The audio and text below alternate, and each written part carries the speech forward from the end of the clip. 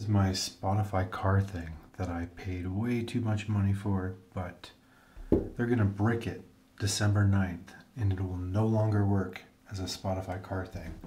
But I'm gonna root it and show you guys how you can make this a desk thing so you can actually use it in the future. Depending if you have Windows or Mac will change on what you need to download or do. So the video I would check out is the DeskThing YouTube to show you how to hack. This is called Hacking Your Spotify Carthing Any Platform Setup Part 1, published November 19th, 2024 by the DeskThing YouTube channel. Go check out that YouTube video. I'll link it in my description. But I think this is the best way to teach you how to do everything, and it has all the install links. Okay, I'm actively flashing my carthing. You can see it's loading up the new OS. Let's watch it finish together. It says it's done. That's good. Okay, let's check out the carthing now. My computer up here. Okay, now apparently I just need to unplug it and plug it back in. Oh yes, ThingLabs. That's good. That's what I flashed on there. Let's go. So ThingLabs is booting up. Oops, Spotify's up now. Okay, I just have this plugged into an external Anchor battery and it works as expected. So let's go through this setup for the first time together. All right. From here you can just pair your Spotify carthing like normal. So if you hit this right button, phone connection, add new phone, pairing mode, pair. The next step is to go to deskthing.app, which is a website, and download your particular OS. So I'm on Windows, I'm going to download Windows and pull that up in downloads. And I'm going to open that. Run anyways, YOLO. I'm going to click Find ACB Devices. So you'll want to click on Downloads and then Download Latest for DeskThing Client. And once that is downloaded, you can then click on Clients and your carthing should pop up. Mine's connected over here. And so I'm going to click Reconnect Device. I heard a noise in my headphones. It's doing something.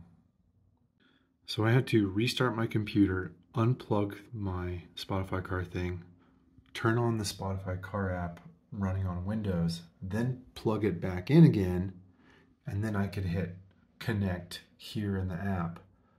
And it looks like I'm in business now and I can start playing around with the DeskThing app.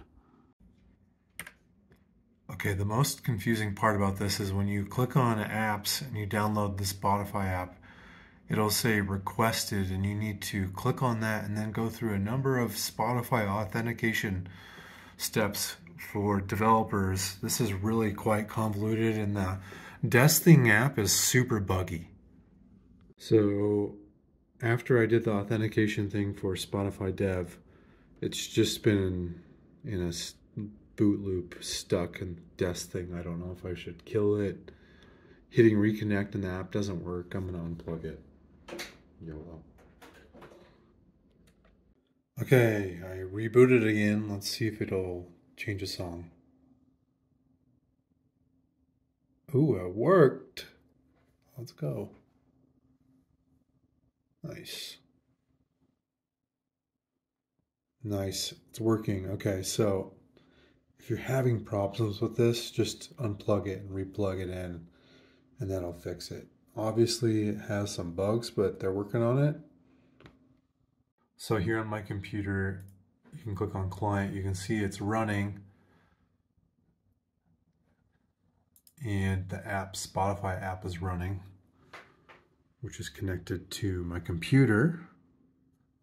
Okay, DeskThing is a good attempt and it's a good idea, but there's so many errors And if you are non-technical, I would not attempt this.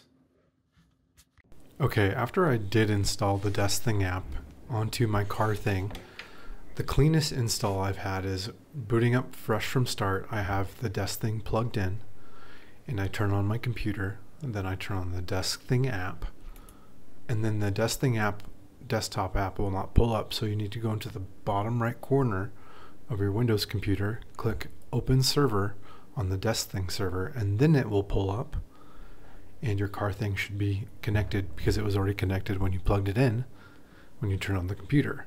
And the DeskThing app, the Spotify app, should be auto started after you turn it on for the first time. So after you set everything up for the first time, it will work pretty clean.